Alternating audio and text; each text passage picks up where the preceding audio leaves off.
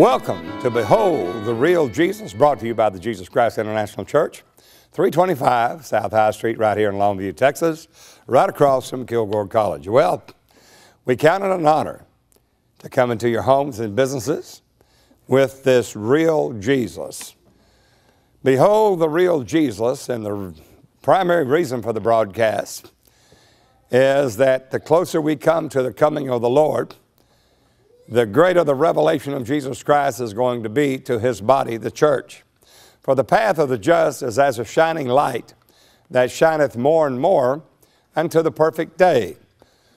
Means that we have greater revelation as the Holy Ghost leads and guides us all into all truth. For the knowledge of the glory of the Lord shall cover the earth, and the waters cover the seas. For all shall know him from the least to the greatest. This is when judgment's in the earth, men will learn righteousness. And righteousness is that Jesus came from the Father, proceeded from the Father, and went back to the Father, that he literally is the Father manifest in flesh, the embodiment of God. He is the Father Word, the Holy Ghost, dwelling in a body of flesh and blood as the revealed God, as the manifestation of God himself. When we look at how did God work salvation in and of himself as we come into this Easter season of Passover, where Christ our Passover was sacrificed for us.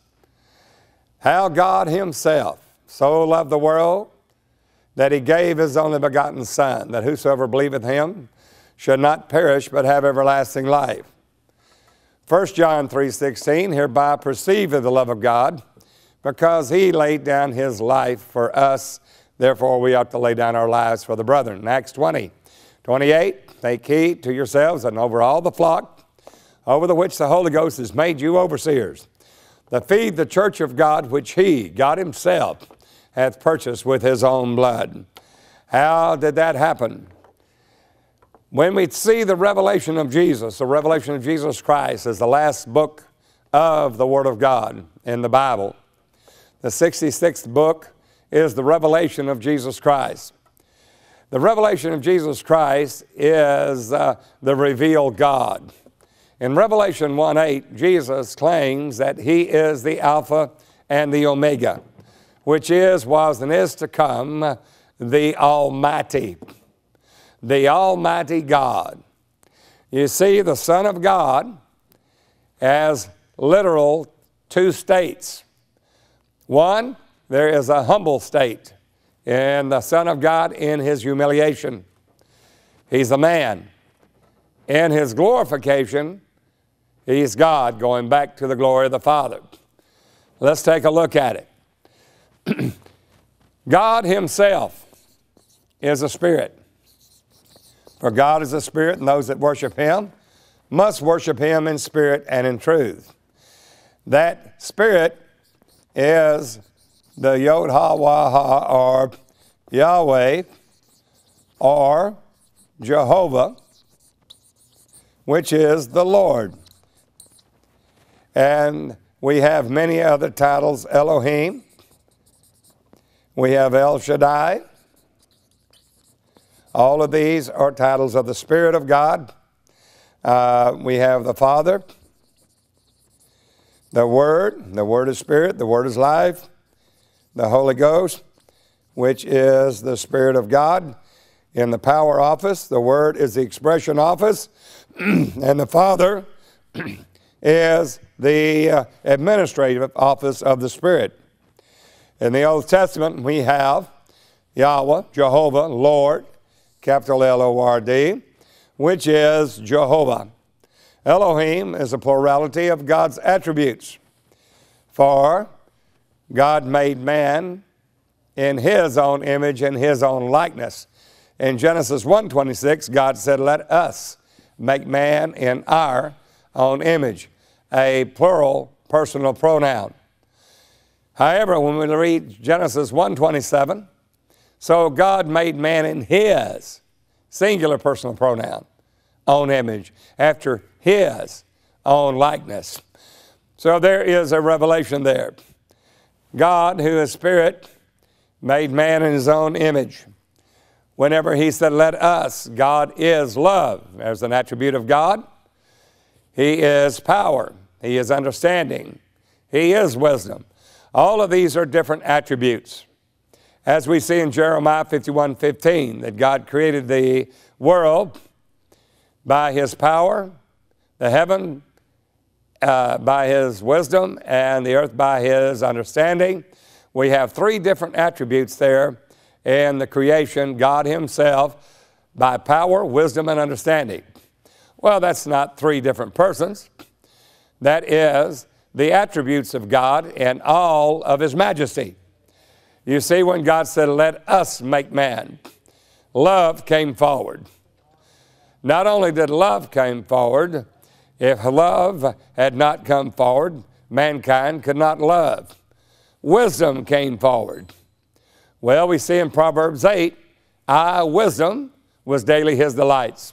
I, wisdom, dwell with prudence. Notice that wisdom in Proverbs 8 uses a singular personal pronoun, I, wisdom. And wisdom is capitalized there because it is an attribute of God. God is wisdom. With all of our getting, let us get wisdom. Well, I, wisdom, dwell with prudence. Well, prudence is another attribute of God. All of these attributes, all the majesty of God, when God said, let us make man in our own image, after our likeness, God was speaking of all his attributes. Wisdom, power, understanding, all that God's love, all of the attributes of God came forward. And he did make man in his own image, after his own likeness. We see in Isaiah 44:24 that he spanned the heaven alone by himself and spanned the earth by myself alone. Therefore, the angels did not have a part in creation. Neither did another person of the Godhead, for it was God alone that created the heaven and the earth in Isaiah 44:24. God is a spirit. Those that worship him must worship him in spirit and in truth. Man is flesh and blood. And God formed man out of the dust of the ground and breathed into his nostrils the breath of life. And Adam became a living soul.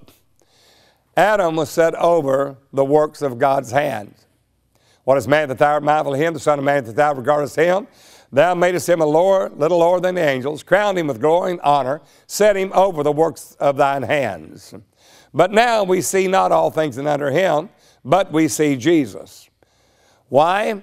Because Adam, by one man's disobedience, sin came to the world, and death by sin. Therefore, the penalty for that sin is death. And at this season of Easter, at this time of Passover, the Lord Jesus himself literally became sin for us, that body of sin, he that knew no sin became sin, that we might be made the righteousness of God in him. The Spirit of God, Jesus being in the form of God, Philippians 2:6, thought it not robbery to be equal with God, but made himself of no reputation. When he made himself of no reputation, that's key.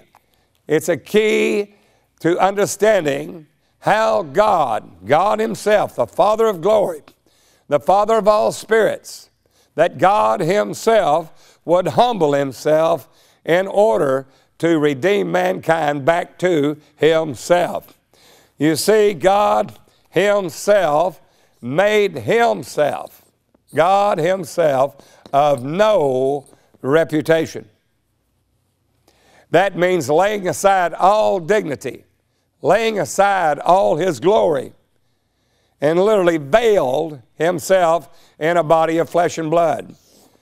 Where do we see that? In Philippians 2, verse 6, Jesus being in the form of God, that is Spirit, made himself of no reputation, laid aside his glory, his dignity, and took upon him the form of a servant. This servant there, God's servant, is the arm of the Lord. God looked for a man because a man lost it by one man's disobedience. Sin came to the world and death by sin. Therefore, God will have to have a man in order to pay the redemption price of death and the shedding of blood. For without the shedding of blood, there is no remission of sins. Therefore, God looked for a man, and he was amazed that he could find none. For all had sinned and come short of the glory of God, none good, no, not one. Therefore, God said, my own arm brought salvation unto myself, God himself. The Son of God was not manifest in the flesh.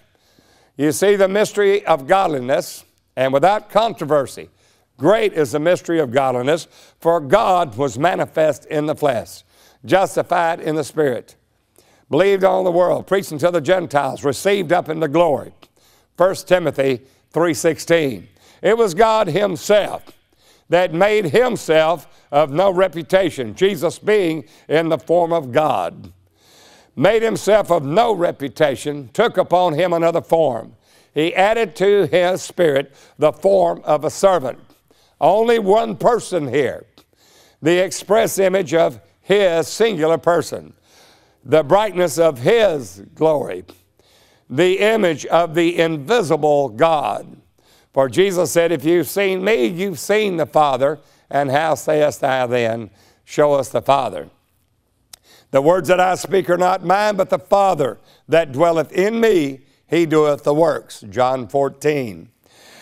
Jesus, being in the form of God, made himself of no reputation, laid aside his glory, took upon him, added to him the form of a servant, made in the likeness of men, and being found in fashion as a man, humbled himself, even the death of the cross. Therefore, this Jesus, this man, is none other than the Son of God. Not God the Son of God. You see, there's two components to the Son of God. Number one, he has a spirit without measure. For John 3 said, God giveth not the Spirit by measure unto him. The Son will have the same exact Spirit there because he is a Son. He and his Father are one in the self-same Spirit. John 10:30, I and my Father are one. The Son of God, not God the Son of God is the flesh. Of God is that holy thing that is born of thee, Mary, is of the Holy Ghost.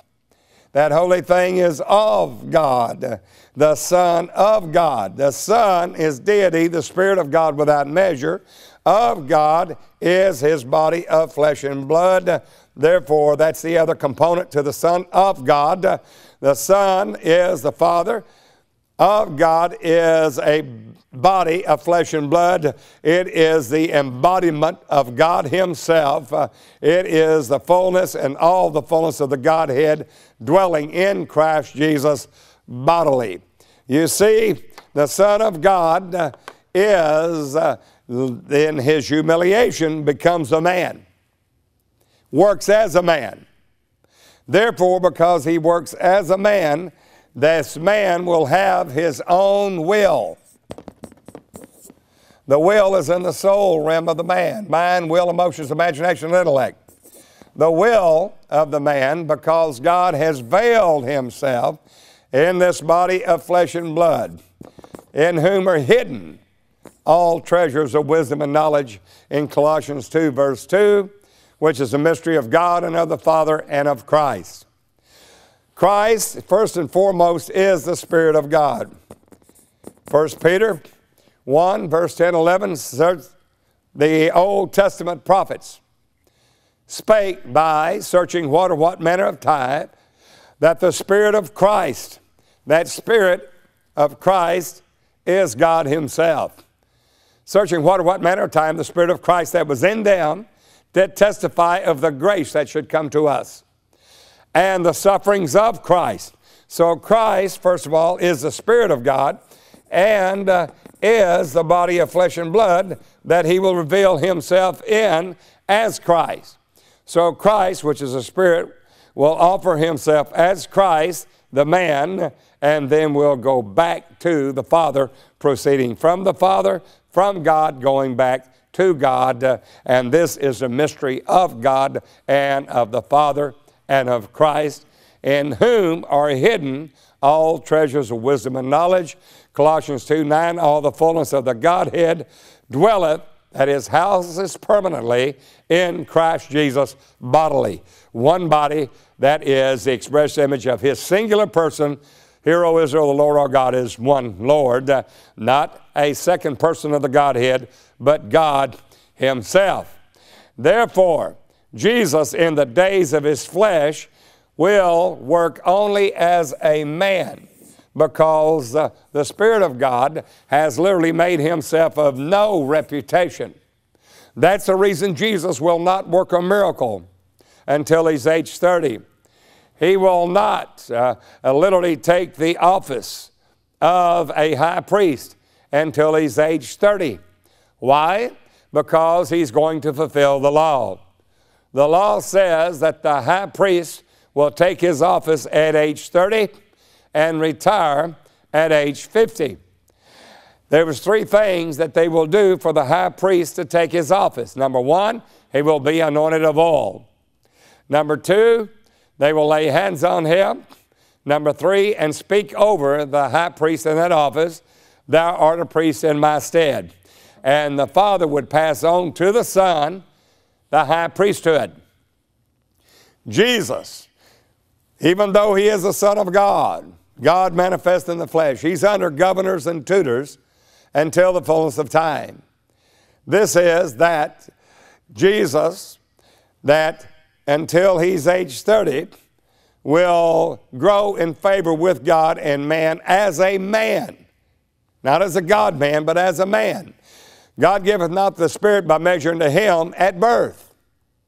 Not from the womb, not from the tomb, but from the womb. He is God, literally that there, that always has been God and will always be God. That literal Christ Jesus, born in the city of David, Christ the Lord, is none other than the Lord Jehovah God Almighty. But what we have to understand, a man lost it. By one man's disobedience, sin came to the world, and death by sin. Therefore, by one man shall my servant make many righteous. Jesus, even though he's God Almighty, before Abraham was, I am, he will work as a man for our redemption, our justification, our sanctification, and ultimate glorification. Therefore, in the days of Jesus' flesh, in the days of his flesh, God's own body of flesh and blood, in the Son of God, he is the Father manifest in a body of flesh and blood. In the days of his flesh, this man, the man Christ Jesus, will be emptied out of glory, because he has made himself of no reputation to work as a man through the Spirit of God. The Spirit of God will be dormant. It will not move, as this man is in the likeness of sinful flesh and for sin, even though it's God's own body. God, fulfilling his own plan of redemption, fulfilling the law, that the law was given that sin might appear exceedingly sinful, and then to pay the penalty for sin by the ultimate death on the cross. That God himself will offer himself as a lamb. Therefore, we have the mystery of God and of the Father and of Christ. So in the days of Jesus' flesh, in the days of God's own embodiment, the embodiment of God, in the days of his flesh, Jesus will pray as a man to the Father. Why? Because the Father, the God Almighty, has made himself of no reputation in order to be this man for our redemption. He has emptied out of glory in Philippians 2, 6 through 10. It's God himself that has made himself of no reputation. It is God himself that's fulfilling the law in his own body of flesh and blood. working as a man because God, as the Spirit, has made himself of no reputation. Therefore, Jesus will not work a miracle. He will not work a miracle until of age 30. And he will take his priesthood at age 30, literally by going to be baptized of John in Jordan in Beth Arba at the place, the house of crossing over, where Jesus will go to John the Baptist, who was the son of Zacharias, who was of the course of Abijah in the Levitical priesthood. And there, John the Baptist will then lay hands on Jesus, number 1. 2, put him under the water there in baptism. 3, raise, and a voice spoke from heaven, "Thou art my son." There, when God spoke that word, there came a sign that John would see on whosoever you see the Spirit on, he it is that is baptize you with the Holy Ghost and that with fire. He is the Messiah. He is the Christ. Right there, Jesus took on the Melchizedek priesthood. At that point, Jesus began his ministry being about the age of 30. Why? Why 30? Because that was the age that the high priest took his office. And Jesus is fulfilling the law as a man. As a man, he's going to be tempted. As a man, he's going to suffer. As a man, he's going to die, because God can't die, can't be tempted, and cannot suffer. Therefore, God will make himself of no reputation. He is the Son of God, which is the Father, manifest in a body of flesh and blood. Therefore, the Son of God, in his humiliation, is working as a man through the eternal Spirit, and the man must pray to the Father. Why? Because he's working salvation for us as a man through the Spirit, even though it's God himself. God has made himself of no reputation to be that man. That man will fast, pray. He will daily make the Word his delight. He will suffer and be tempted at all points like as we are. In all points he was made like unto his brethren. He will literally grow in favor with God and with man. This man will pray to the Father. My Father is greater than I. The things concerning me have an end. He's speaking of his flesh. He will say, Father, glorify thou me. The Father will speak to him. Why? Because it's veiled. God has veiled or secreted himself, hidden himself, veiled himself in a body of flesh and blood. God spoke back to the man Christ Jesus, saying, I have glorified you and I will glorify you again.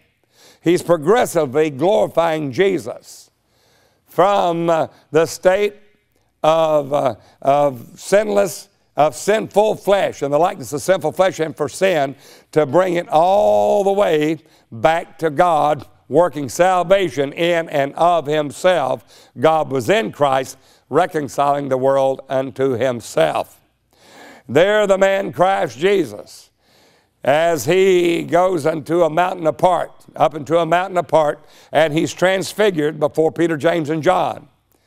And at that time they saw his face shone as it were the sun, and his garments was glistening. Why? Because at that time, Jesus, who had taken his ministry about the age of 30, began to work.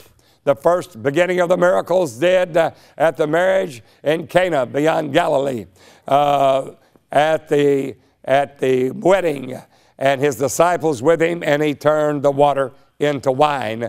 This began the miracles, first beginning of miracles that Jesus did.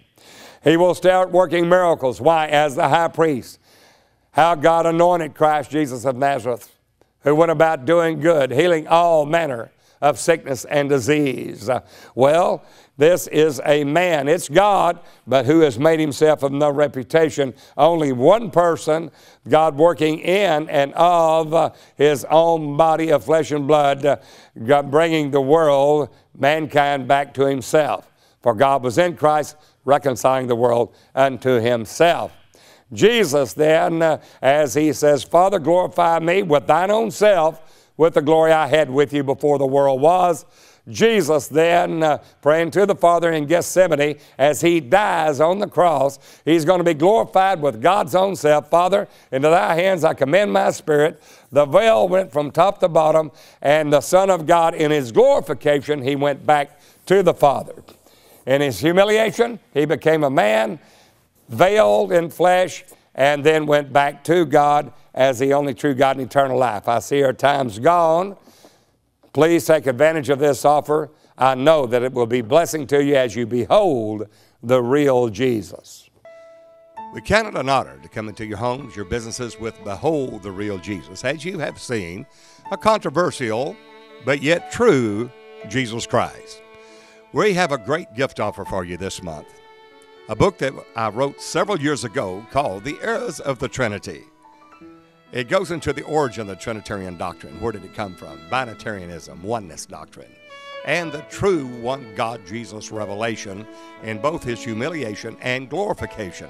You want to get it. I know it'll be a blessing to you. Normally $25, but we've made a gift offer along with that, the DVD, Behold the Real Jesus.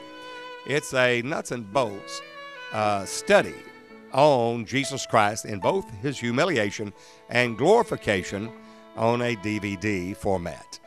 We are offering both this month. The Errors of the Trinity, a 455-page book breaking down the origin of the Trinitarian, Binitarianism, oneness doctrine, as well as the DVD, Behold the Real Jesus, a $45 value for a gift of $25 or more. We're going to make this offer to you, JCIC, offer number 20. Write to me, Dennis Beard, Post Office Box 2906, Longview, Texas, zip code 75606. We'll get it right out to you again. That's JCIC, offer number 20.